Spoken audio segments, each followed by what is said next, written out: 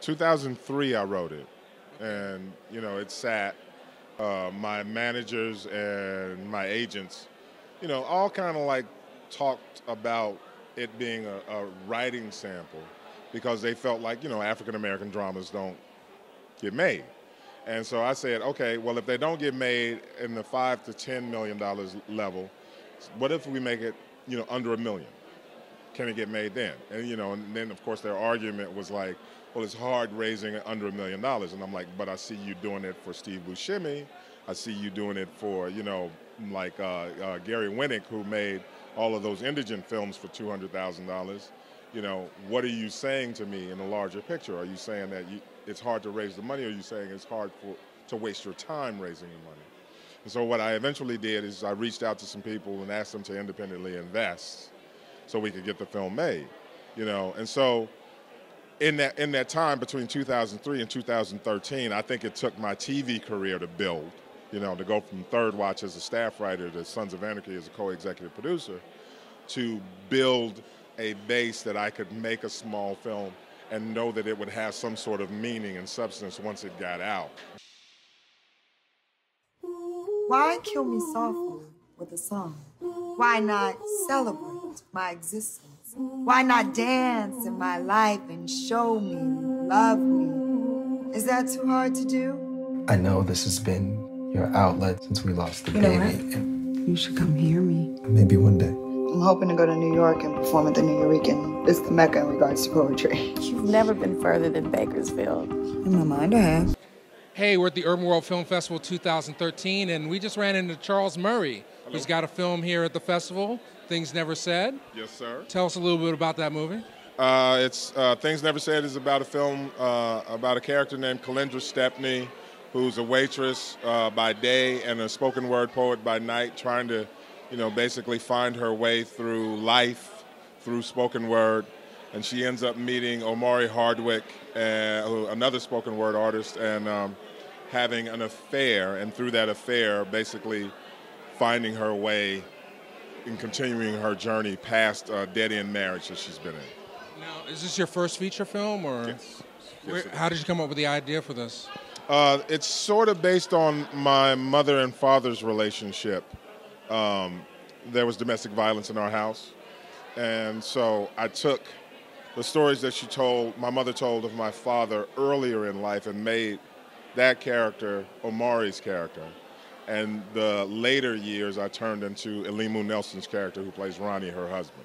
Right. And that's a big message in the film. But what I thought was most interesting about the film was the sensitivity Omari plays his character, in the sense that usually when Omari's in a movie, he's the player. Right. But in this, he's a lot more vulnerable. Can you speak a little bit about that choice? Well, I mean, what I knew of Omari as an actor and as a guy around town is that he was a very, sensitive guy. He's a spoken word poet. He's made, most of his bones off of being an award-winning poet.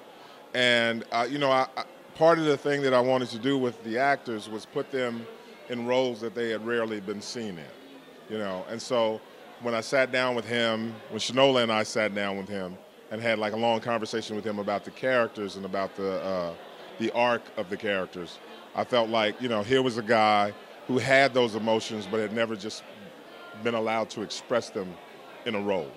So, I felt it was my duty to bring him into this film and allow people to see him in a way that they hadn't seen him before.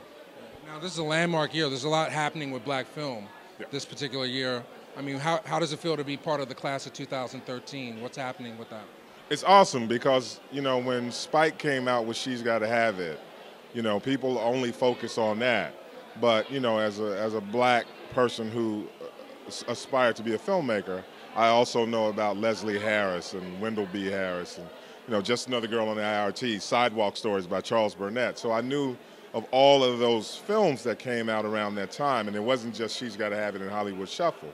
So for me, I've called this a renaissance, so to speak, because, in addition to, the films that Ava DuVernay's brought us, there's the Matthew Cherries, there's me, there are guys on, the West Coast, there are guys on the East Coast, there are guys in the middle, that because of the digital revolution are being allowed to make films that speak not only to who we are as a people, but who we are as a culture and individually as well. So it's been amazing to see this happen, to see Ryan Coogler, you know, come out with Fruitvale Station, to see, you know,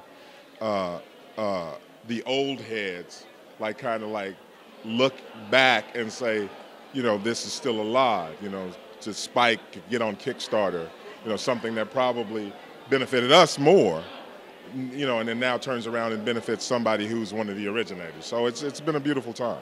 Absolutely. So now, Things Never Said, it's playing here at Urbanworld, but if you're not at Urbanworld, where can people catch up with the film? Well, I'm self-releasing. So we started September 6th in Los Angeles, and we're playing in Indiana, Maryland. We were playing in Atlanta and Boston, and now we're moving to Detroit October 11th. And so, you know, we're slowly trying to platform the film outward, and you know, and eventually, like Kalindra in the movie, get to New York. You know, and this is why this was so important, because now we have a base of people that can help spread the word. You know, so probably by November we'd like to be here in New York. But you know, we're doing a slow platform release. Fantastic. Charles Murray, Things Never Said, Real Black TV.